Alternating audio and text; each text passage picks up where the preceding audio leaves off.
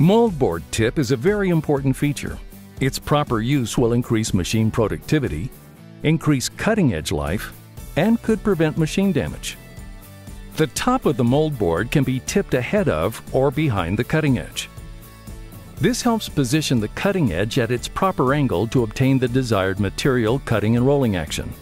Maintaining a rolling action on the material while working will reduce horsepower required and provide maximum productivity. Tipping the moldboard forward is useful when cutting hard material or for light finishing work. After cutting into the material, the blade should be tipped backward to create a rolling action in the material being graded. Grading with the moldboard too far forward can cause material buildup into the circle area and may increase circle wear. It can also stop the desired material rolling action and cause the material to be bulldozed. Bulldozing material requires more horsepower, more traction, and reduces motor grader productivity.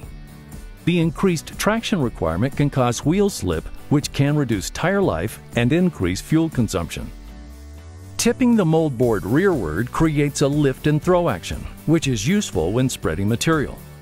In this application, keep a gap between the moldboard and the ground that corresponds with the desired lift of material or size of material you would like to leave on your project or road.